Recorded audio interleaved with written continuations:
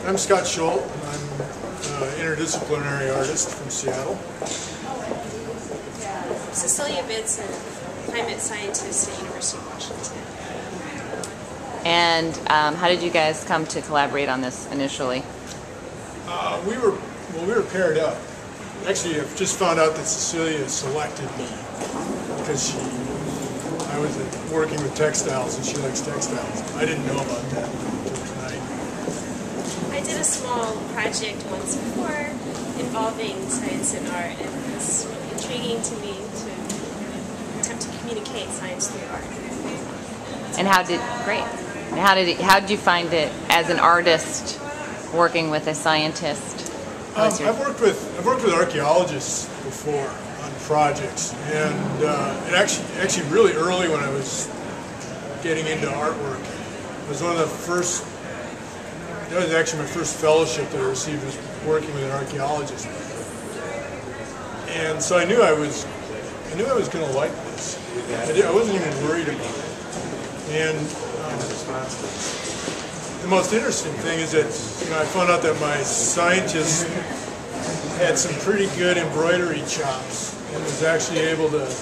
I mean, I've taught some beadwork classes, and Cecilia was as natural at doing beadwork as anybody I've worked with.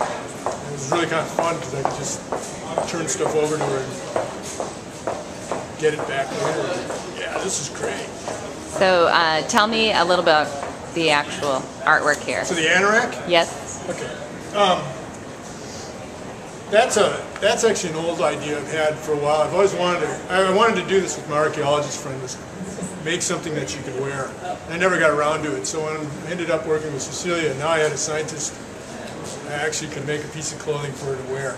So the anorak fits Cecilia, and it was custom sewn to fit her.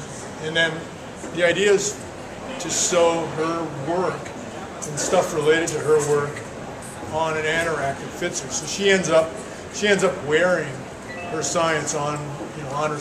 She wears her work on her sleeve. Which is what scientists do. They hang it all out there. They're up for peer review constantly. The science isn't there until someone's had a chance to take a shot at it.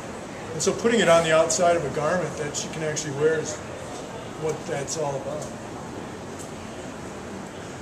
Cool, huh? And how did you find the experience?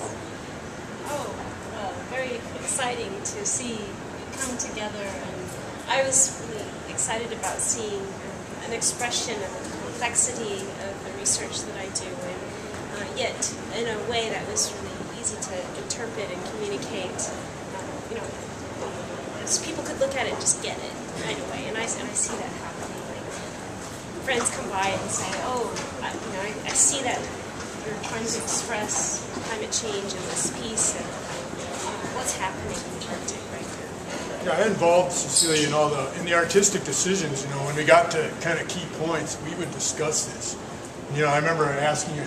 I remember telling you first. I says, make sure I don't mess with your integrity on the work. This is about science, and we have to be sure that nothing goes on here that you're not happy with. But I also, I asked her at one point. I said, "What do you really want to communicate to people?" She said, "Complexity." I said, "Oh, that's easy." So, we can just go into your papers and take equations and graphs, and we've got complexity. We've got stuff people are never going to understand without an explanation. It's really easy to get. That wasn't hard. It was fun that that's what she wanted. Great. Well, people are fearful of equations, but somehow in a piece of art, it's fitting, right? It works. Great. Well, thank you guys. Thank you.